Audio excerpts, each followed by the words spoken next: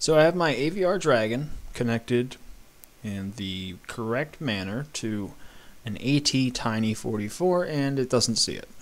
So let me just show you the wiring guide that I have, and then I'll show you what happens when I try to run the software. And here's the wiring guide I'm using. So I have B connected to B here, and then the rest are connected to the ATtiny44, which is listed up here. So now I'm going to show you what happens with the software. Okay, so I started a new program, and it's meant to be interfacing with the ATtiny44. So go to Tools, Program AVR, Connect. So I'm using the AVR Dragon through the USB port, so that's fine. Connect.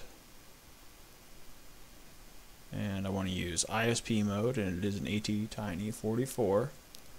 So let me just go ahead and see if I can read the signature on the device. And it comes up with this terrible error with lots of stuff on it, which I've checked and whatnot, and nothing happened. So let's just reduce the frequency to the minimum. Read. Okay, that worked. Close. Now let me see if I can read the signature. Comes up with the same error again. So any help would be nice. Thanks. Bye.